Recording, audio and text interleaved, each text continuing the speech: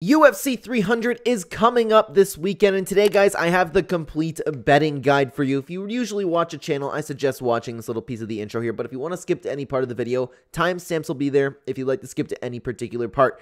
This betting guide, unfortunately, guys, has to be cut short. Usually we go through prop bets that I like, usually potential parlays, but I'm literally making this video last minute because we just got word from our OB appointment that our baby is due tonight or tomorrow, so I need to pump out these videos, and this one is being scheduled way before you see it because I really want to get this UFC 300 betting guide video out. So I'm going to dive into the bets as quickly as I can. I have a full card breakdown video if you were interested in seeing it there. But again, if you'd like to skip to any part, guys, timestamps will be there if you'd like to skip to any particular part. Hello, everybody, and welcome back to another video. If you are new here, my name is Kyle. I'm your guy with many YouTube channels.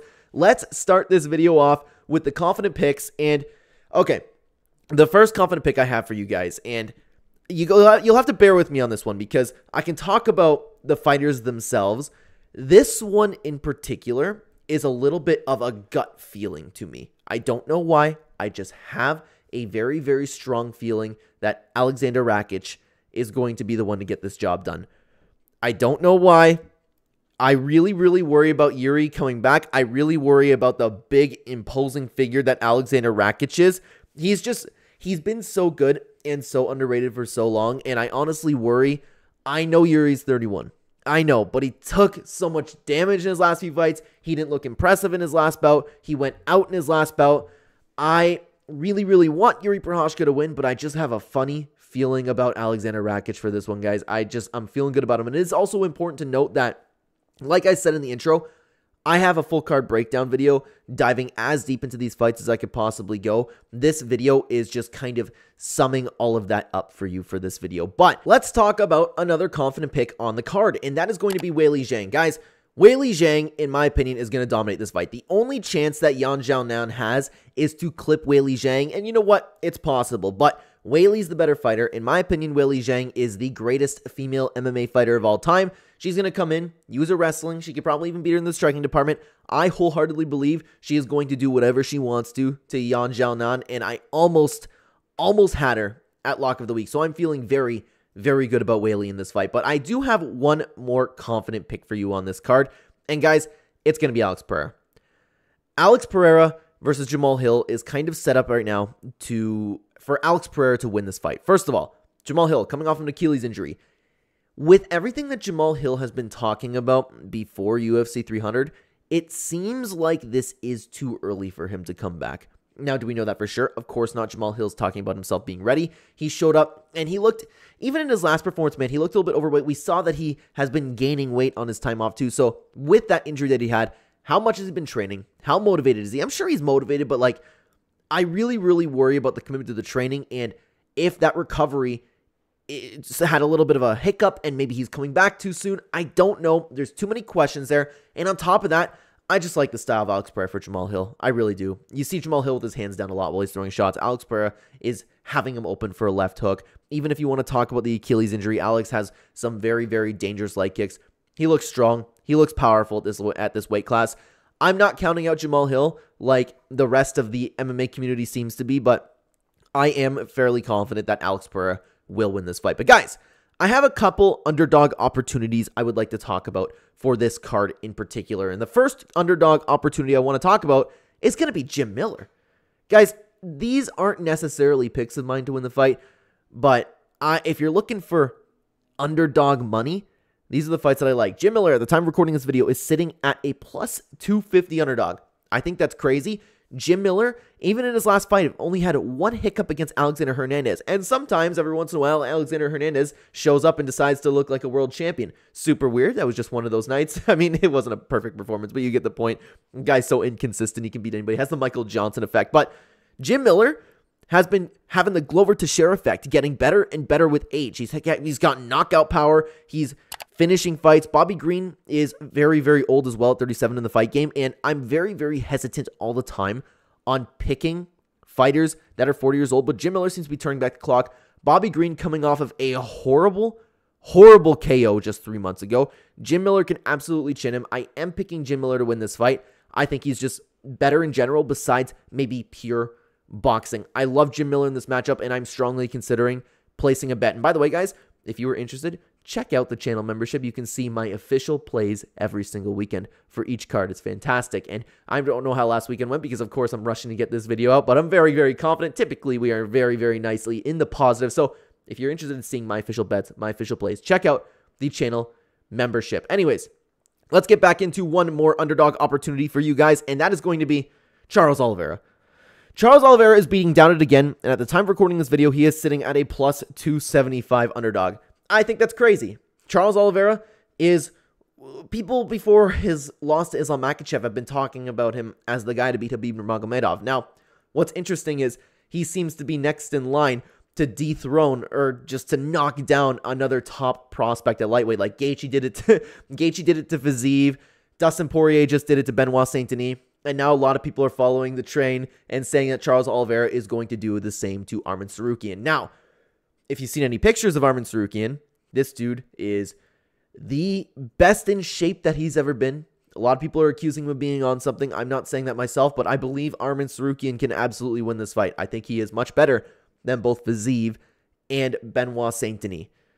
Charles Oliveira, something you have to worry about, is he's 34 years old, but I don't know why everybody's counting out Charles Oliveira. I think this should be closer to a pick'em fight, in my opinion. So the value is absolutely 100% on Charles Oliveira for this fight. And I like him, man. I've been bouncing around who I'm picking for this fight, but I'm honestly strongly considering placing a bet just because it's Charles Oliveira. Now, guys, I have a few fights that, in my opinion, you should be avoiding. Fights that you should not be touching, and I will tell you why. I'll go through them very, very briefly. And the first fight that I don't believe you should be betting on is Jessica Andrade versus Marina Rodriguez. Simply put, you don't know what version of Jessica Andrade is going to show up. You don't. Is she showing up for a check, or is she going to show up and try to get a knockout? Who knows? I don't know. I'm staying away from this one. Now, here's a very, very interesting one, okay? An interesting pick. The fight that I do not believe you should be betting on is Sodiq Yusuff versus Diego Lopez. Guys, I am also, like the rest of the MMA community, on the Diego Lopez hype train. And at the time of recording this video, I do not see any odds for it, so maybe they didn't drop yet, which is surprising, at least for Betway over here. I should be taking a look at odds gen, but again, I was scrambling to make this video. Anyways, I don't know what the odds are off the top of my head, but guys, I'm on the Diego Lopez train too. I think he's great, and I think he's going to go far in the division, and I think he is very, very good, okay? People forget how good Sodiq Yusuff is. This dude is a fantastic fighter, and he has all the tools in the box to be able to beat Diego Lopez. He is being severely underrated. Again, I don't know what the odds are. Like hardcore bettors, and the odds might suggest that this is a close fight, but I've seen so many people in this MMA community talking about Diego Lopez running through Sodiq Yusuff. I'd be surprised if that happened. I wouldn't be surprised if he won the fight, but I'd be surprised if that happened because Sodiq Yusuff is fantastic. Keep that in mind, okay? I'm not betting on this one myself. All right, hear me out for this next one, okay? Hear me out. Hear me out. Do not bet Bo Nickel versus Cody Brundage. I know the lines have been moving like crazy. At the time of recording this video, Bo Nickel's a minus 700 favorite. I'm done betting on Cody Brundage, or excuse me, betting against Cody Brundage for the rest of time. I'm never doing it again. I have gotten burnt these past two fights with him, or the past three fights. Cedricus Dumas, Jacob Malkoun, Zach Reese. All of these I bet on, and all of these I've lost. Cody Brundage has that effect to absolutely murder parlays. I don't care if Bo Nickel's overhyped. I don't care anything about Bo Nickel in this fight. That's not why I'm saying to avoid this. It's Cody Brundage. I am keeping my money far away from this dude until the end of time. Never again will I bet on Cody Brundage. He can screw everything up. If you have a very long parlay, he's the guy to screw it up, man. He is the guy to screw it up. But I have one more fight that I believe you guys should not be betting on, and that is Justin Gaethje versus Max Holloway. If you want to talk about props, I do like round props for this, but just for money line, just for picking the fight, I don't know who's going to win this fight, man. I don't know. I've been leaning towards Holloway as time goes on. Holloway's been looking big. Holloway's been looking good. But we don't know how the power is going to affect Max Holloway. We don't know how the volume is going to affect Justin Gaethje. This is a close and fantastic fight. That is pretty much the end of it, and I think you're crazy if you're confident in either one of these guys to win. I think you're nuts.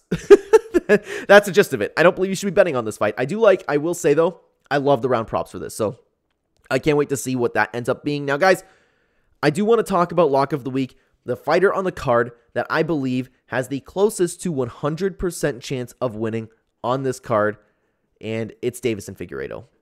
Deiveson Figueiredo, I believe, even at 36 years old for the bantamweight division, is going to chin Cody Garbrandt. Cody Garbrandt has a chin issue. Cody Garbrandt has a slugging with people issue. And Deiveson Figueiredo is the guy to crack your chin and not the guy you want to slug with. It's that simple, in my opinion. Cody Garbrandt might have a little bit faster hands, but over the course of 3 rounds, Figueiredo's going to chin him, in my opinion, and Cody Garbrandt's going to go down. I'm shocked that Cody Garbrandt is on a 2-fight win streak, and I understand that it's to a little bit lower level competition here, but Deiveson Figueiredo still has it at 36 years old. I know I wouldn't pick him against a lot of people bantamweight right now, but against Cody Garbrandt, I think it's just a bad matchup. It's a really bad matchup.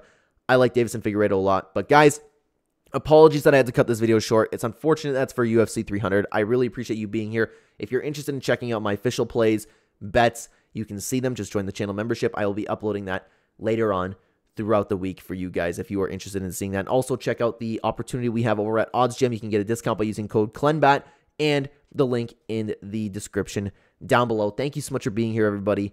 Take care.